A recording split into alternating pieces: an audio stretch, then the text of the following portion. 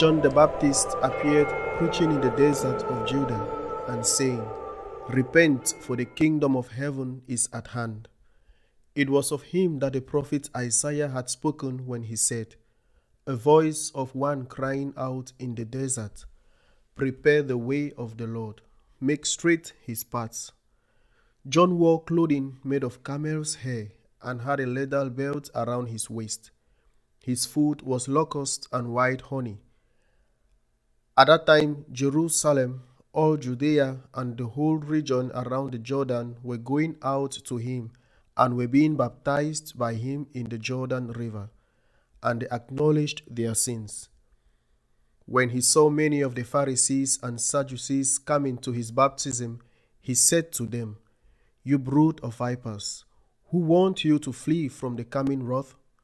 Produce good fruits as evidence of your repentance, and do not presume to say to yourselves, 'We have Abraham as our father.'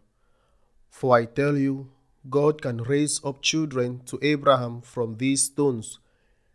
Even now the axe lies at the root of the trees.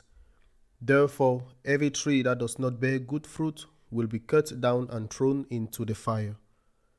I am baptizing you with water for repentance, but the one who is coming after me is mightier than I. I am not worthy to carry his sandals.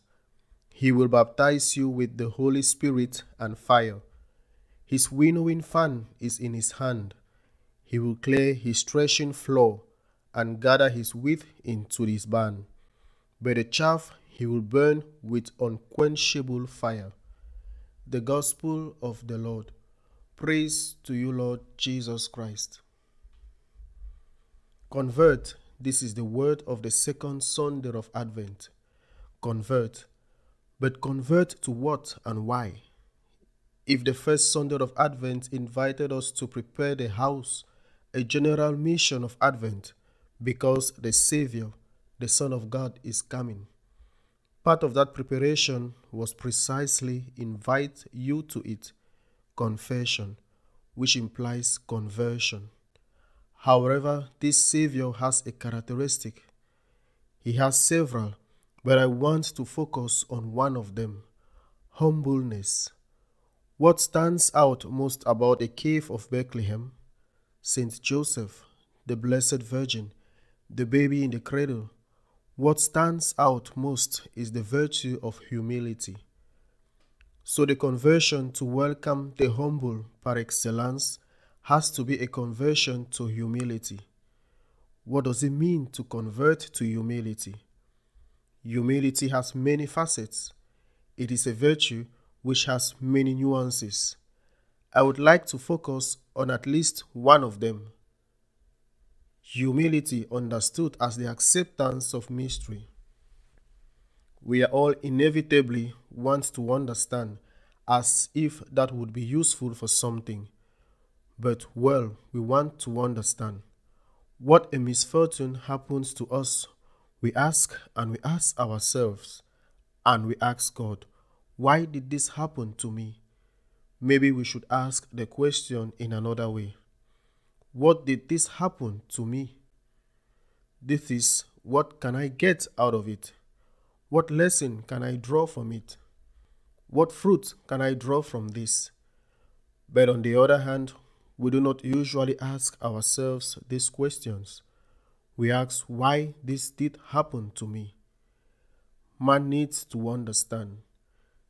There in the cave of Bethlehem, there was not much to understand. On the contrary, in the cave of Bethlehem, everything seemed absurd from the human point of view, the same as later on Calvary, the same. Humility at the beginning, humility at the end.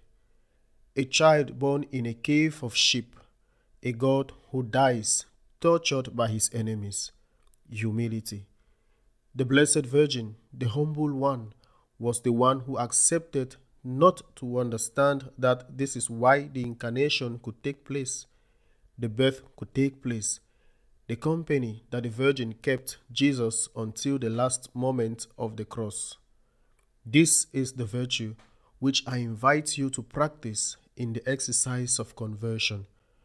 which is what the gospel asks of us today, second Sunday of Advent. Humility. Accept not to understand. I am not saying that we have to accept absurd things. I am not referring to that. I am referring to the fact that there are situations, generally problems, because the truth is that nobody asks themselves transcendental questions when they win the lottery. Nobody says, "Why did it happen to me? Why did this happen to you?" We ask ourselves these questions when something goes wrong. When something goes wrong, and always there are some things that go wrong and something that worries us. Let us make this act of conversion. Lord, I trust you. This is humility. Lord, I am your slave. I accept. You do not have to give explanations.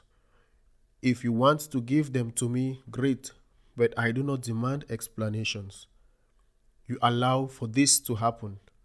Give me the strength to carry this cross, but I accept this because it comes from you. If we were capable of recognizing God's will, even in that blow that hits me in the face and hurts me, we would already be on the path of true conversion, on the path of imitation of Mary. As an illustrious Jesuit from the time of Pius XII, Father Lombardi said years ago, "When the slap comes from my brother's hand, it is my brother's responsibility. It is my brother's will. However, when the slap reaches my face, it is God's will."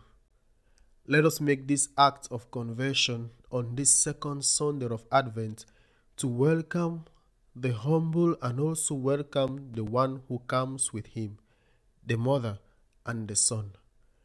Let us make this act of conversion. Lord, I trust in you. I do not understand, but I know, Lord, that you love me. What is making me suffer now? What is so hard for me now?